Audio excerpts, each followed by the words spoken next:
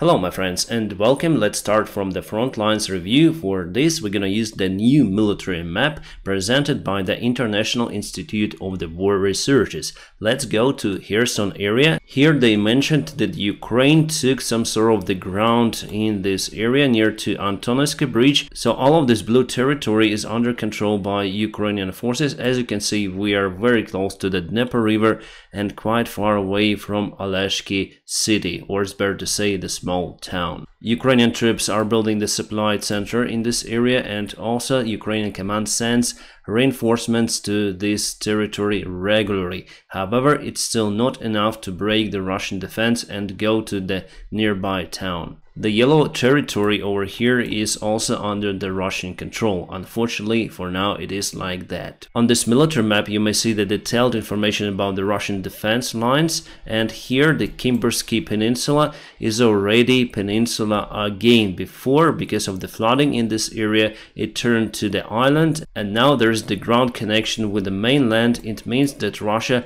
may continue supply of their group in the Kimbersky Peninsula. Let's go to the south front lines. Here in Lobkova, no any movement for maybe 1 week already, so everything is stationary there. Ukraine tries to move in from Orikhiv, but still without the main gain of the territory. There was the movement last week. I think we took around 1 kilometer of the land, something like that. Here near to Hulaypole the fighting is continue, also without any sort of the movement. Here, after Ukraine reached control over Rivnopil, we also tried to advance from this place. There are no any villages, just some fields, and I guess we're gonna move from Urozhaine, going from this direction to Staromayorske, simultaneously going from this direction as well. And there is the elevation in this area that is hard to reach. You can see the average elevation is around 200 meters, but still it is the obstacle and it's hard to reach the high land. Let's go to the Bakhmut area. Here, as you can see, Ukrainian army continued to push. Recently we reached Kurdimivka. We took part of the village under control. For now it's the small part, just one of the streets, but the main thing that Ukrainian army crossed the channel, the water obstacle, and that will make the movement of Ukrainian army more fast, I just hope.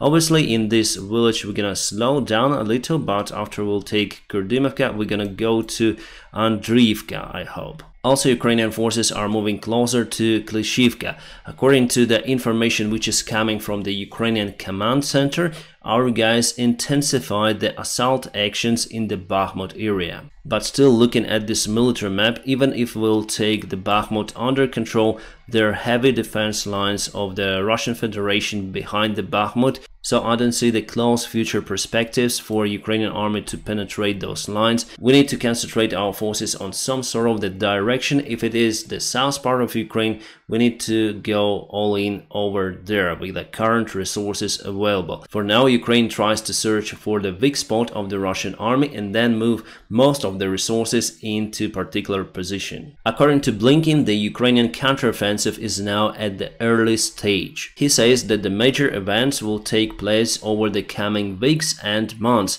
The Ukrainian armed forces have everything for success, Blinken says. I will correct him, probably we have everything for success. We are still in lack of the Western-made fighter jets, and we are still in lack of the long-range ground-based missiles like ATACMS. But it seems like there is the good news about ATACMS after most of the senators pushed the White House to agree the deal to supply those rockets to Ukraine. Now, according to many of the resources, for example here the Wall Street Journal says that the deal is very close to be conducted. United States close to approving long-range missiles for Ukraine, ATACMS. Actually, the United States of America already have the project of the budget for the next year, and their ATACMS is included as the supply for Ukraine. So I think that the main decision has already been taken by the White House, and those missiles will be supported to Ukraine, hopefully this year. This is the possible range of the ATACMS missiles. There are two types,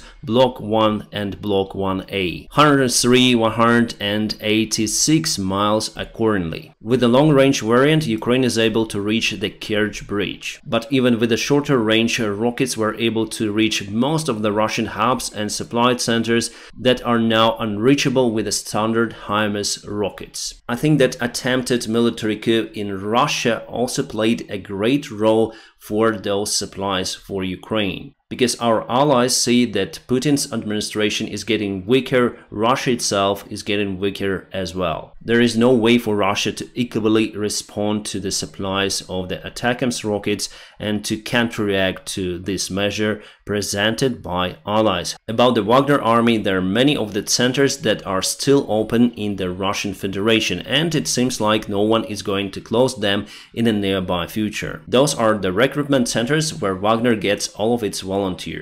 About the new Wagner bases in Belarus, today it's been confirmed that there will be 3 of the bases on Belarus territory. 2 of them at the western side of the Belarus bordering the NATO member countries, and 1, as I said to you yesterday, not far away from the Russian border. The self-proclaimed president of Belarus said that Wagners will train the regular armed forces of Belarus for further military possible action. Indeed, the fighting on the front lines has intensified, and I cannot post many of the videos on this resource. To be updated with more information, please check out my Telegram channel. You might find the link for it in a video description just below. We have almost reached 200,000 subscribers over there, and I update the information there more regularly. There you may also post comments, pictures, and interact with other users. For example, this picture was posted. It's the Denmark Armed Forces with a German MG42, I guess, machine gun. Looks funny, but apparently could be effective against the low-flying drones.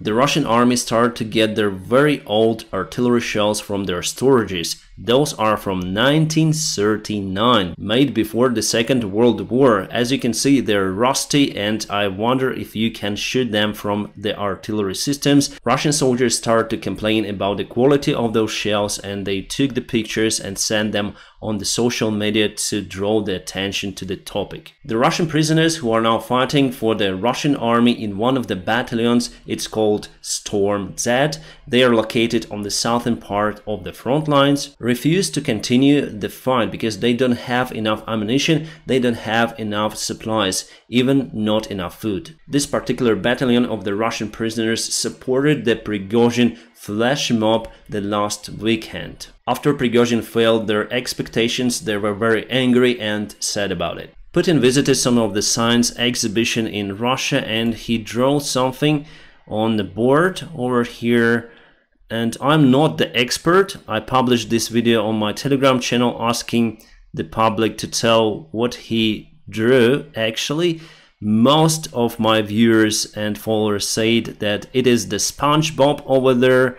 I'm not sure because SpongeBob doesn't have the ears, so it's very strange drawing from Putin. He even signed it, and everyone around was astonished about his drawing, and he is very proud of it. There were even some variants that he drew the Vatnik. It is the meme image that we have since 2014 to show the average drunk Russian who supports Putin's actions. So this is the original image. It is very strange. Meanwhile, Prigozhin was spotted in Russia, St. Petersburg. He went to Belarus yesterday, and today he went to Moscow and then flew to St. Petersburg. He tried to hide his face, but he was uncovered. As it was reported by Ukrainian intelligence, there's the fight between the military Russian intelligence and the Russian FSB. They have very strong tensions between each other, and now the situation starts to escalate. Actually, the Wagner project was created by the Russian military intelligence. About the General Surovikin, his position is yet unknown. Some of the Russian resources stated that he wasn't really arrested, but the Western resources published the information that he is now in Lefortovo, arrested by the Russian FSB. The Russian officials said that Wagner will not take part in the war any longer. The same information we have from the Ukrainian chief of intelligence Budanov. He said that Wagner will not go to Ukraine. They have different tasks nowadays. Video of Putin, probably from yesterday's meeting with the people in Dagestan. Very strange.